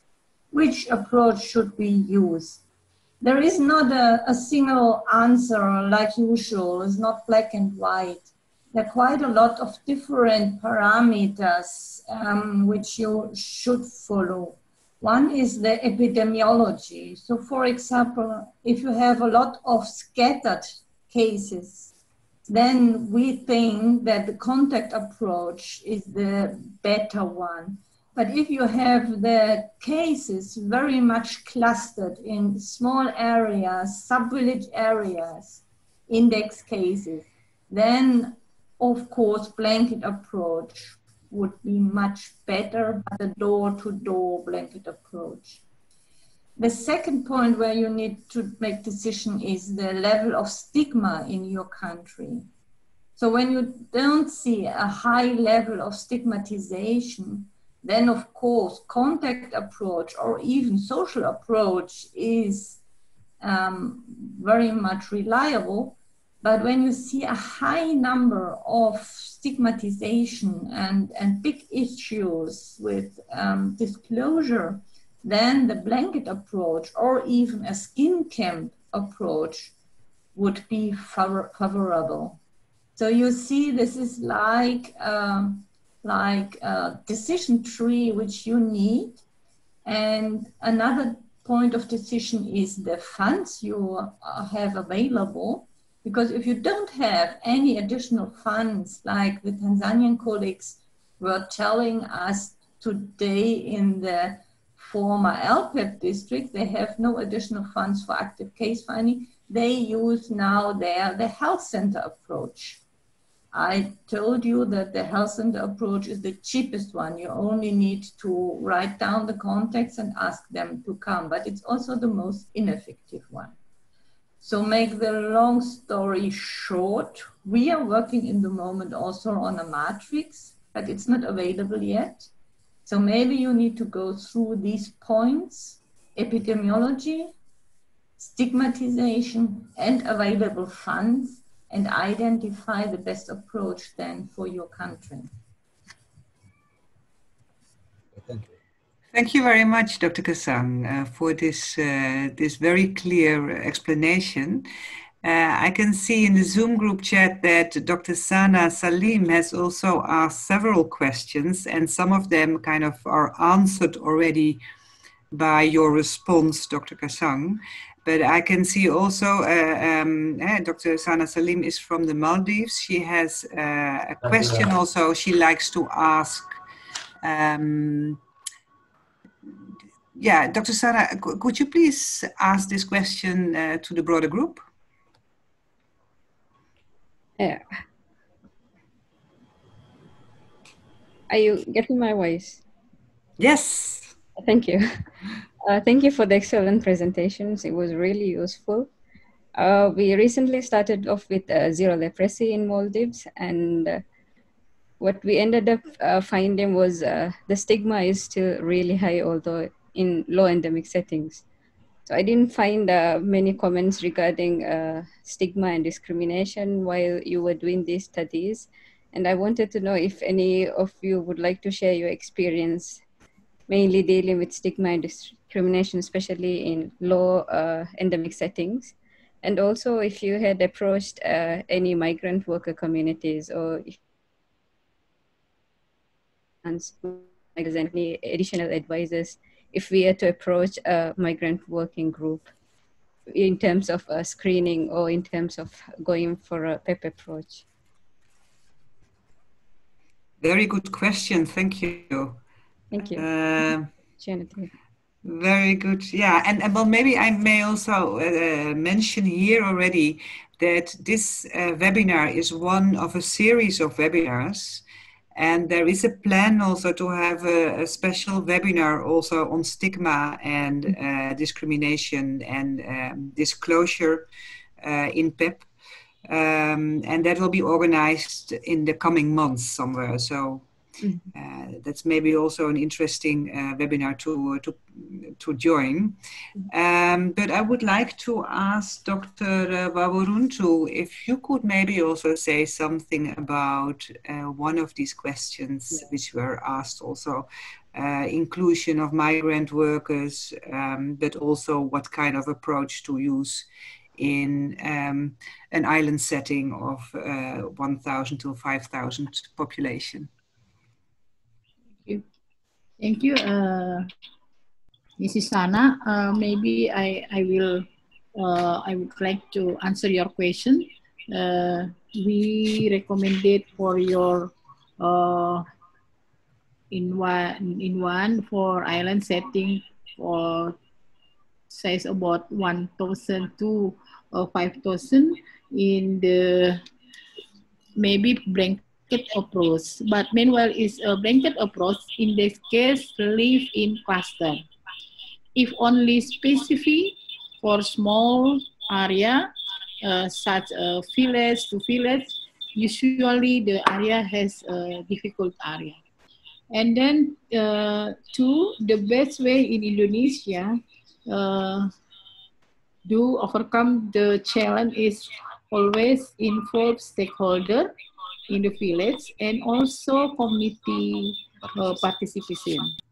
And industry, I think is we have to refer to local regulation in its maybe in each country. So maybe it's my opinion. Thank you, Ibu Christine. Thank you very much, Dr. Waboruntu. I hope this has been helping you a little bit, Dr. Sana. And I am wondering whether there are still people who have burning questions, because I'm mindful of the time. It's almost 2 hours that we have been talking. So is there anybody who wants to ask a last question? Yeah, can I ask a question? Yes, please, Dr. Coleman. Specifically for the program manager of Morocco, actually 2 questions. Of your new cases that you currently detect, and because you have been implementing SDR for quite a number of years already, how many of them have got rifampicin? So where did it fail? Because we know that it is certainly not 100% efficacy. It's much less so. Among your new cases, some of them have got SDR in the past. And a second question is, your new cases, are they all autochthonous cases, or do they also include migrants from other countries who were never eligible for SDR because they were not in the country before? Thank you.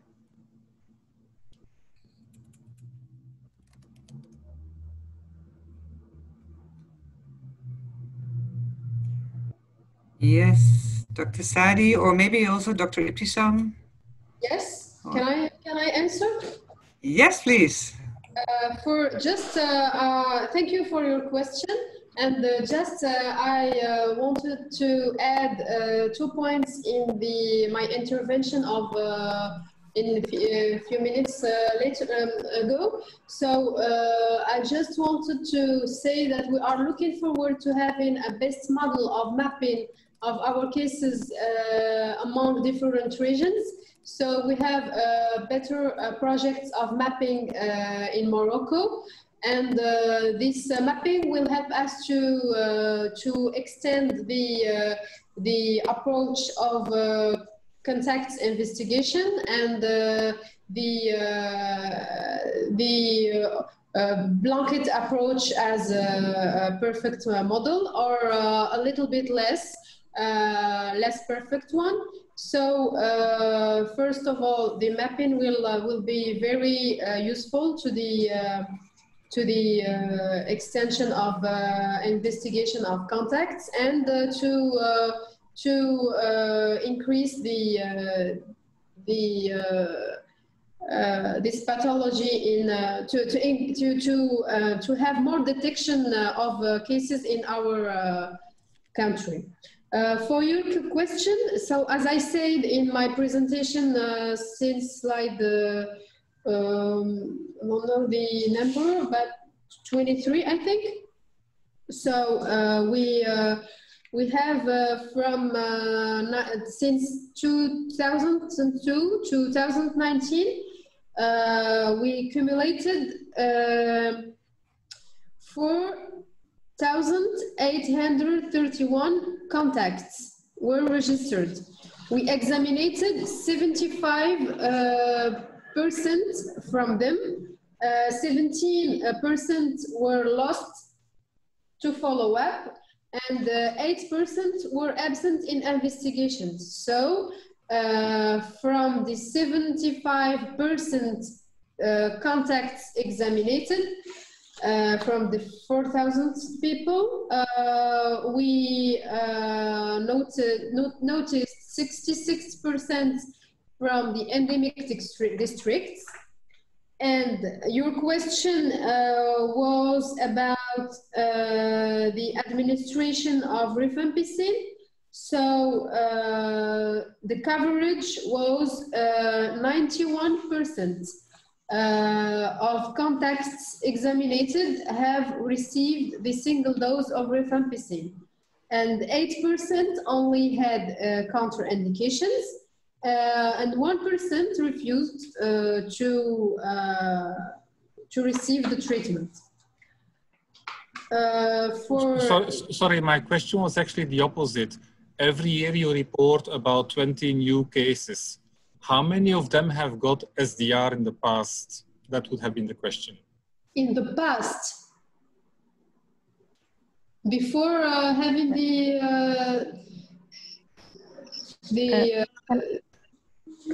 can I complete the answer, please? Yes, please.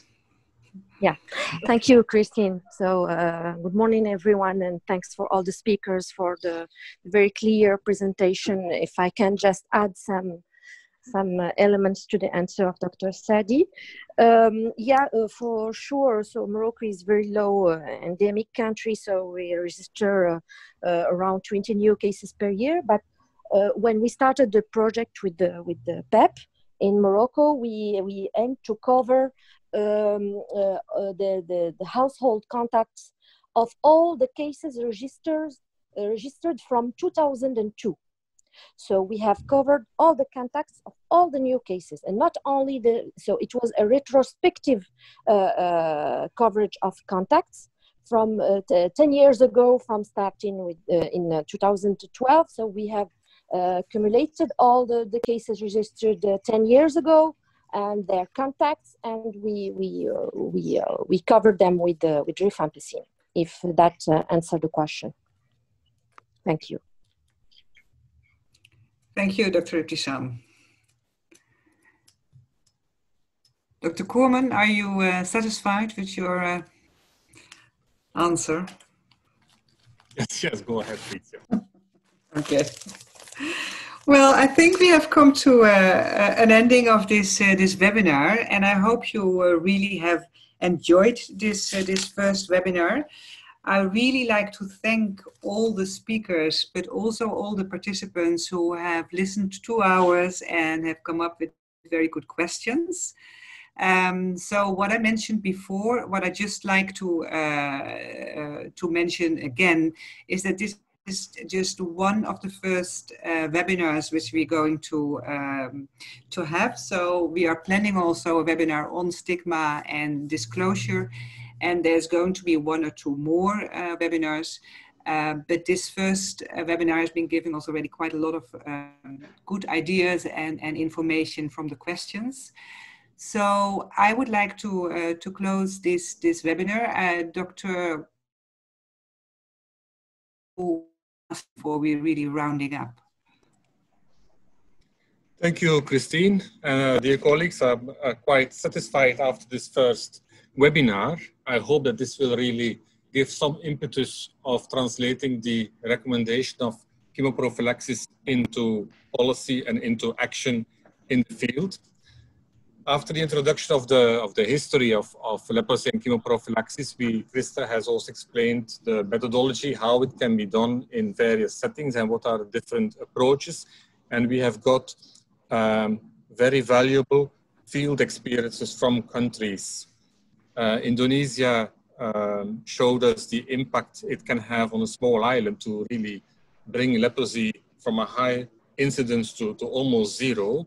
And it is important that there is a strong commitment. She also mentioned about the importance of health education, of good recording and reporting system, of availability of drugs, etc. Tanzania program manager also shared his experience of chemoprophylaxis and how it could be scaled up. And what was important there is that it is already included in their national strategic plan, so that we can go beyond pilots and beyond research, but then make it as a policy. Of course, he highlighted the problem the country faced with not having sufficient funding, and I will come back later on it, what is the key message with regard to funding. And Morocco is a peculiar case in the sense that here we are really in the end game of leprosy. The numbers are very few. What I have seen is that in spite of few numbers with lots of ups and downs, it becomes even more difficult to interpret data, but particularly your publication in PLOS show that after you started SDR, you got still a nick in the curve, to abandon the curve to bring it further down. That should definitely motivate us that this is a good way. Now, in summary, what can we say about chemoprophylaxis or about SDR? First of all, it's not a perfect tool. The efficacy was demonstrated to be between 50 and 60%, which is, we could say, is modest. But other programs have also intervention or tools with an efficacy of 50 or 60%, and they're extremely enthusiastic about it. So this is certainly not bad. If tomorrow we have a vaccine for COVID that gives us 60% protection, I'm sure we'll be extremely happy. The whole world will say, yes, this is a very good vaccine. So 60 or 50 or 60% efficacy to prevent leprosy as a dreadful disease in such a simple way, just one tablet. I think it's something that needs to be promoted. Because the efficacy is only modest, it should be compensated with highest possible coverage. So if we have modest efficacy, but we have almost a near 100% coverage, we can have a meaningful impact at population level, at country level. If we have 100% efficacious tool, but the coverage is only 20%, it will lead us nowhere with regard to have impact at population level. We will only protect a few individuals on individual level. So that's why, because the intervention is only of a modest efficacy, we need to compensate it with the highest possible coverage. To drug management, we will later have another webinar dedicated to it. It's important to have proper drug management. We did not talk much about side effects, probably because it is negligible because of only single dose. It was not reported in most programs, but we should give it attention. The main reason is because we are giving it to healthy people. We are not giving it to patients.